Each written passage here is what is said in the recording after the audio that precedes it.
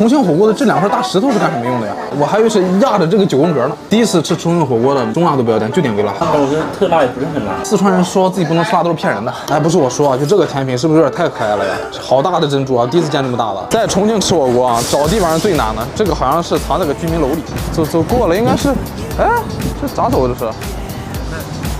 应该是那条，下一层应该是呀。这是啥呀？这是杨梅果。杨梅果。杨，我听不懂，不好意思。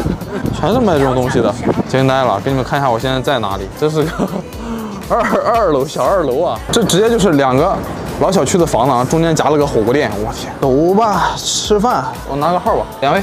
2位前面还有16桌。好。就这路的复杂程度，穿山甲也不好找啊，感觉一直在串门。我们坐最里面那个可以吗？来个9宫格特辣。尝一下，上次就没挑战成功。冷锅鸭血、哈牛肉、霸王腰花、蛋炒饭、嫩肉片、发鱿鱼。这石头是干嘛？哇，这石头是干啥的？我拍。哎，不是，谁能告诉我一下这2个大石头是干嘛的？哎，不是鸭血没下，冷锅鸭血，咱俩锅都快开了还没下。没加水吗？我不知道啊。我不晓得噻，我里面开火。人家没开火，你开火了，咱俩煮了一锅油啊，在这儿。我就说这鸭血怎么没下进去呢？这些都是我们的哈。对，全部是。腰花，哇，好大一个，发鱿鱼是吧？对。哈牛肉啊，这个给我吧。麻辣牛肉，哎，我这个是嫩肉片儿。啊，你们看一下，这个油真的看着好厚啊！这发鱿鱼要煮多久啊？我知道。这好粗啊，这个看着，随便下几个，往那边再下点，千层肚放在最中间啊！我这满满一锅，感觉要溢出来了。我天，哎呦我天，哎呦确实辣，哇！这来快的这个千层肚啊！哦，这个锅底真的好香，牛油的嘛，纯牛油的吃起来味道就比较浓。确实辣，泡豆干，没泡。烤豆干、烤苕皮都是。是大腰花。40秒，40秒的话应该是好了。这个是蘸这个干碟的啊，蘸一下，尝一下。你好，这个什么炒饭？哇，这个口感好脆好嫩啊！苕皮这个是直接烤出来的。蘸一下这个汤吧。哇，来一下。我觉得特辣也不是很辣。不是你不是说你不能吃辣吗？四川人说自己不能吃辣都是骗人的。这个外地人来点微辣、中辣，放心。发鱿鱼。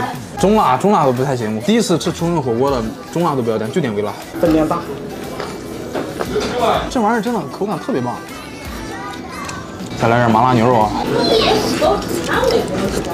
昨天吃这个麻辣牛肉已经感觉不到太辣了，现在嘴已经被辣透了。炒饭是吧？重庆没的渣男都是耙耳朵，正儿八经猪耳朵啊！这涮一下。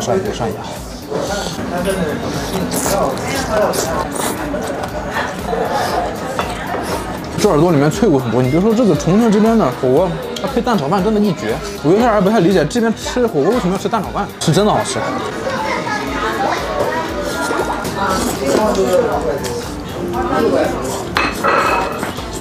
哎，不是我说啊，就这个甜品是不是有点太可爱了呀？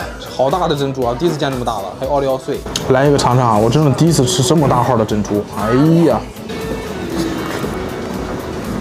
不是珍珠，它这个是个黑糖的果冻，你尝一下。啊，这个我也吃了。这是个冰激凌。再来盘嫩肉片。就是我有个问题啊，重庆火锅的这2块大石头是干什么用的呀？熟了之后就放上面滤油。哦，我还以为是压着这个9宫格呢。嫩肉片啊，这个。哈牛肉啊，这块连筋带肉的，肉眼可见的烂乎。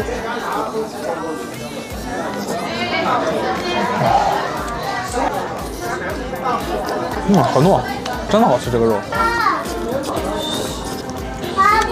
这个是绿豆沙冰，上面有点醪糟。重庆人真的很爱吃这个醪糟啊，什么里面都有醪糟。我也挺想吃醪糟的。它这个醪糟的味道要大于这个绿豆沙的味道，舒服。它这个冰沙是真的很细腻啊，这口感。那么作为四川人，你觉得是重庆辣还是四川辣？其实只是说一个口味的一个偏向，四川那边偏向麻，那不就是重庆辣吗？不，还是都辣，它都辣。其实我这次来吃重庆的这个特辣火锅吧，我感觉是比上次要好多了。但我感觉上次吃那家吧是特别辣，就是每一家的特辣的这个感觉也不一样。你们反正如果来重庆吃火锅的话，量力而行。OK，那祝大家吃完饭，我们下期见。